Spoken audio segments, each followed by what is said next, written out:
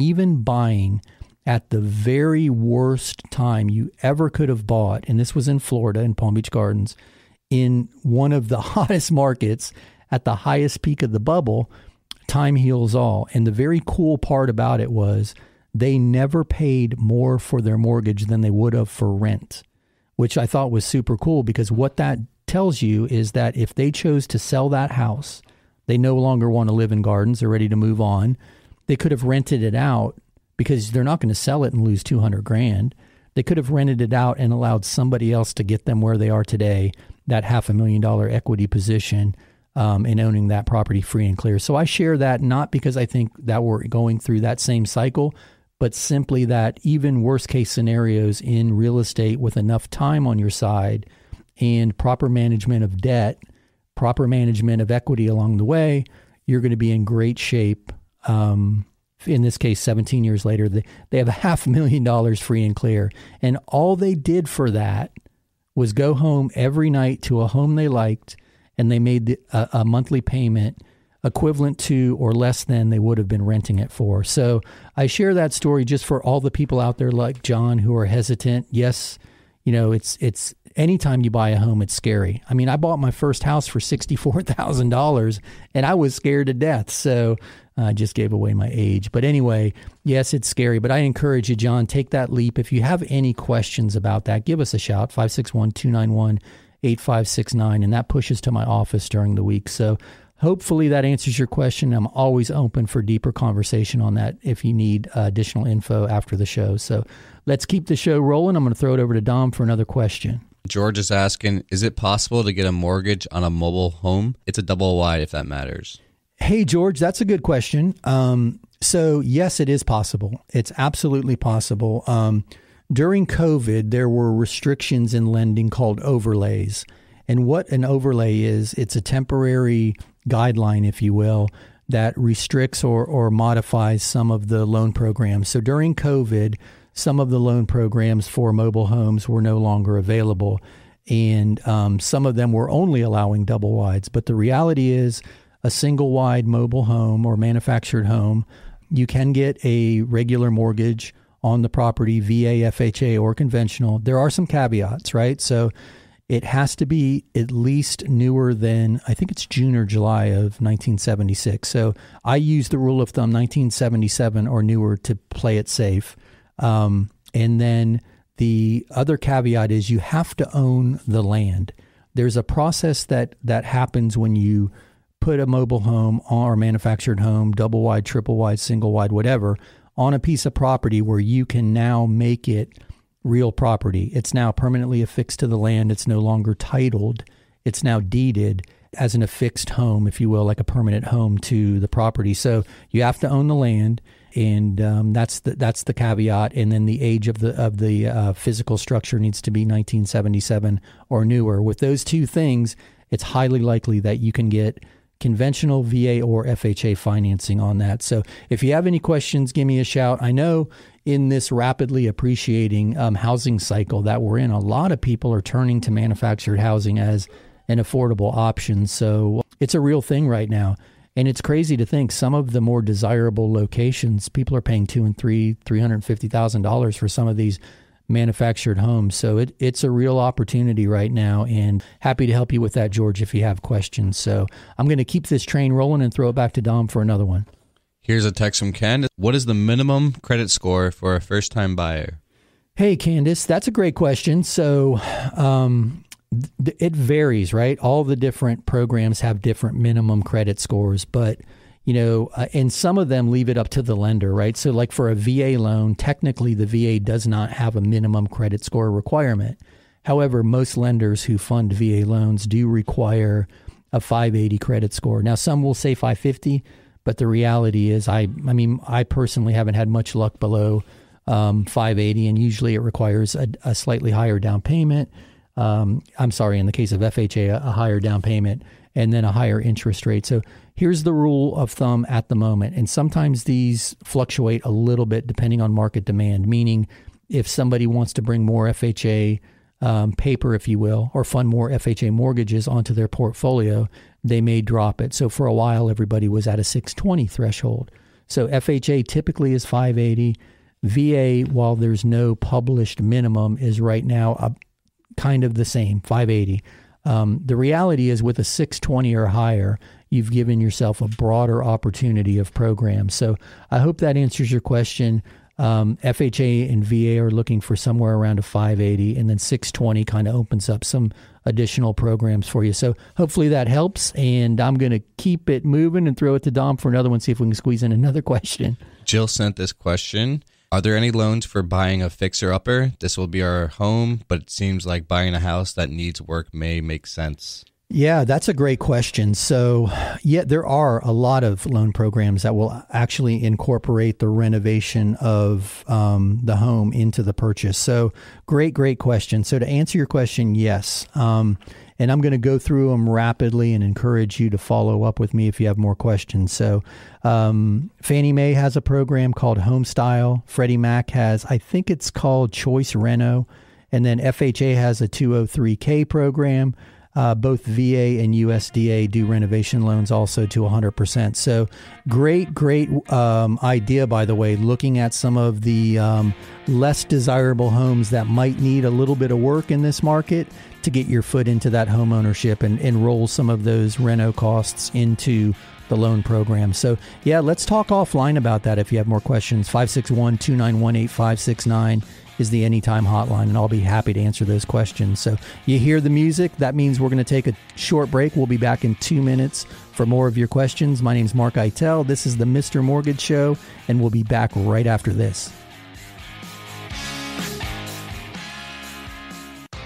Hey, it's Mark Eitel here, host of the Mr. Mortgage Show. And you've heard me talk about the valuation tool that we use in our lending practice almost daily. It's not quite an appraisal, but it's way more accurate than one of those online estimates. And we're happy to run one of those reports for you at no charge. Just visit freevaluereport.org. That's freevaluereport.org. Give us a little information about the property, and we'll be happy to send you your report. That's freevaluereport.org. Here's another 5-star review. We started our loan with a different company. They said we were approved, but at the last minute they told us there was a problem. I still don't know what went wrong, but thankfully our real estate agent told us about Mark. I was pretty stressed, but it's the perfect house, so we gave Mark a shot. He got it done. I'm not sure what was different, but I don't really care. We even got a better interest rate and with less money out of pocket than the first guy quoted us. It was a great surprise. Yes. I'm happy to recommend Mark and his Mr. Mortgage team. It's not every day that you need an appraisal, whether it's for a divorce settlement, estate planning, or maybe you're appealing a tax assessment, or you just want to make sure you have adequate coverage in your property insurance. When you need a certified appraisal, turn to my friends at SOFLappraisal.com. That's SOFLappraisal.com. Peter and his team have been appraising properties here in South Florida for decades. SOFLappraisal.com. And tell them you heard this on the Mr. Mortgage Show. Are inflation and everyday expenses eating into your retirement income? Maybe you've considered a reverse mortgage and have unanswered questions like, do I still own my property? Can the bank kick me out? What happens when I die? Can I still leave my house to my kids? These are all great questions. Visit www.moreaboutreverse.com to learn more. That's www.moreaboutreverse.com. www.moreaboutreverse.com. Welcome back to the Mr. Mortgage Show. Call us now, 561-291-8569. All right, we are back. My name is Mark Eitel. This is the Mr. Mortgage Show, and Dom and I do this every week right here, same bat time, same bat channel. So thank you so much for your questions. I know I rushed out of that last one a little bit, but to answer your question, yeah, there are a variety of loan programs that will allow you to acquire a property that currently needs work, and you can roll those renovation costs into the loan. So I think in those last 15 seconds, I spit out 4 or 5 of them, but I'm happy to go into further detail on those.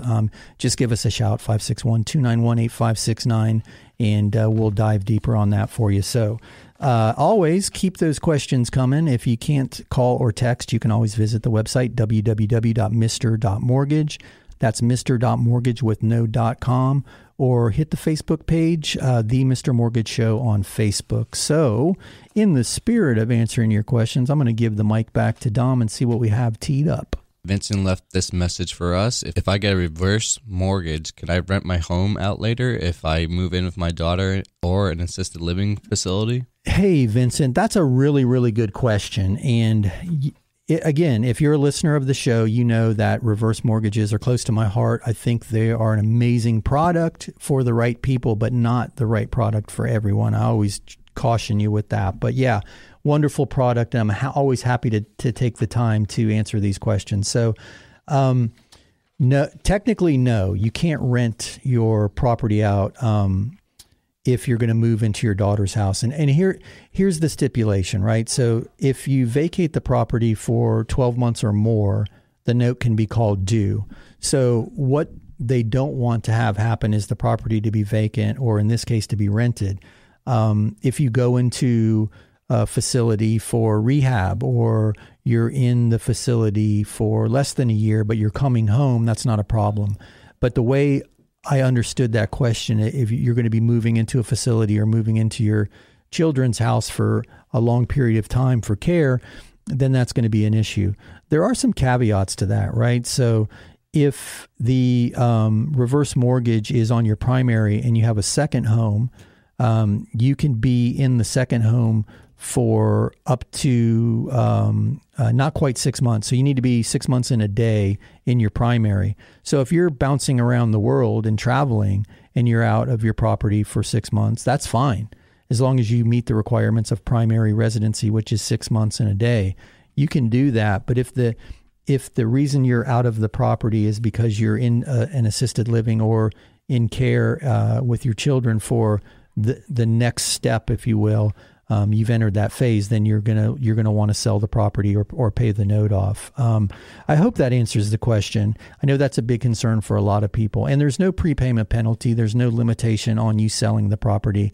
They just don't want you renting it out. And I'm sorry, I touched on this and I skipped past it. There is a caveat. You can rent out a room in your property for additional income, for what they call border income, if you wanted to do that.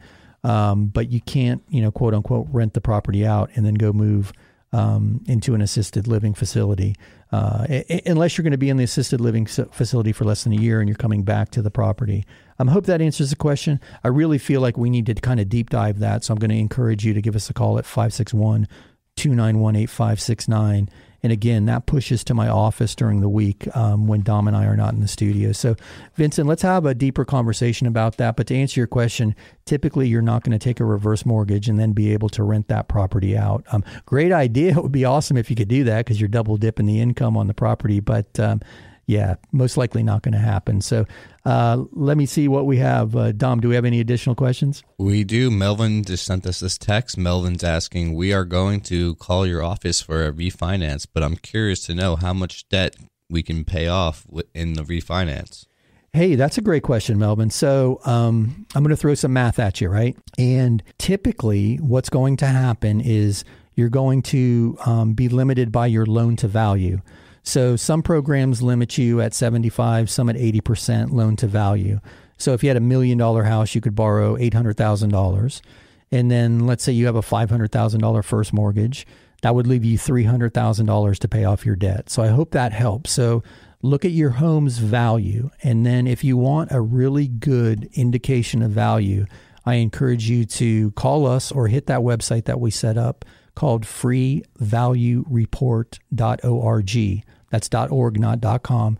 freevaluereport.org, and just type in your address and we'll email you back the full report, and it'll give you a really good idea of value. And then you can do that math. Just take 80% of that number and subtract your current first mortgage or first and second mortgage, whatever liens are on the property, subtract that, and that cash balance is going to be what's left to pay off your debt.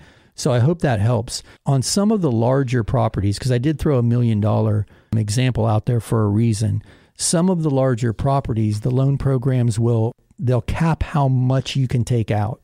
So in that example of 75%, I want to share a win of the week, I guess is where I'm going with this. We had a really cool experience this week. We had somebody whose property was worth $1.75 million, and they had a little over $500,000 of an existing loan.